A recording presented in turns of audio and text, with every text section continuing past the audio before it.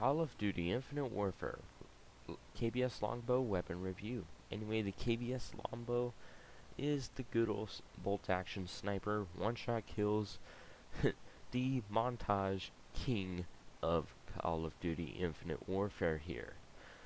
But I'd say, because of that, it really deserves a review. And let's start it off with the stats that the in-game thing gives you. It's 82 on the accuracy, 86 on the damage, the range is 90, the fire rate is 33, and the mobility is 58. I'd say this thing will be around for quite a long time, but the thing is, and it's one of the starting snipers, like, you will unlock this as soon as you buy the game, which is, I'd say, pretty cool, but then also it's pretty powerful.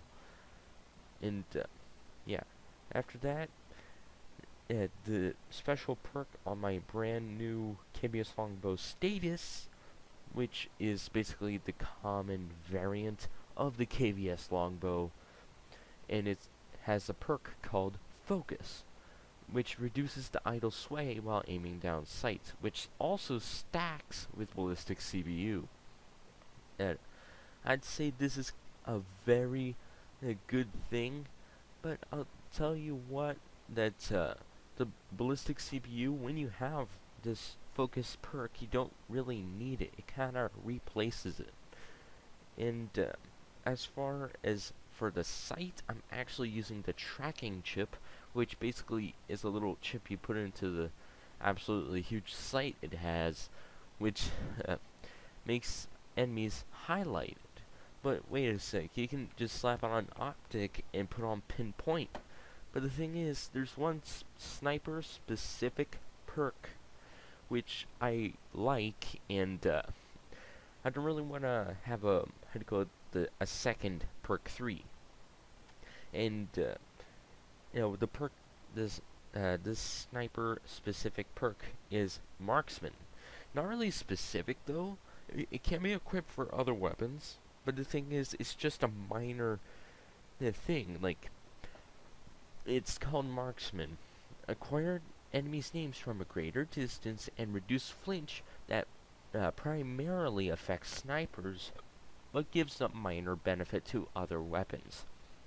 Which basically says this is kind of a sniper only thing.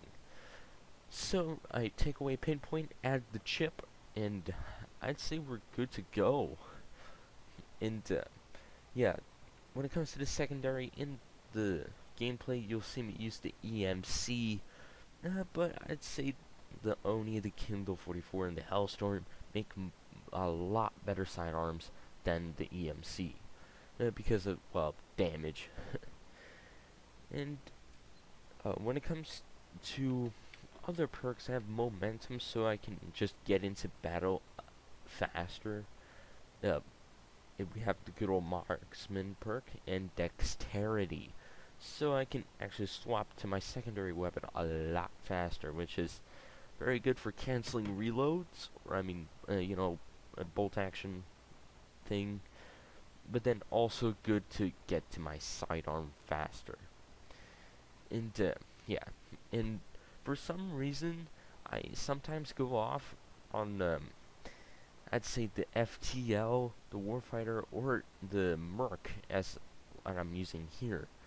I don't know why, but I think it might have to do something with the algorithm of the game itself. But I tell you what, when it comes to sniping in general here, all the snipers have good and bad things. Like, this one is good old bolt action, but it has a lot of damage. And the aim down sight time is kind of weird. And then we have the assault rifle slash sniper, which basically has a lot of recoil, and but the upside, which is not really an upside, it can turn into an assault rifle, automatic assault rifle. And then we have the Widowmaker, which does get quite a bit of hit markers, but, well, I'd say it has a pretty good fire rate. And then also comes in at the DMR. Not really any upsides except for a person that's camping. But yeah, Tell you what, the KBS Longbow is one of the best snipers in the game. In other than maybe the Widow and maybe the assault rifle one. Because of its potential to one-shot kill from, I think, the waist up, like the good old SVG 100 from Black Ops 3. But anyway, smack that like button, hit the sub, drop the comment, and I will see you guys later for another video on my channel. I'm out of here.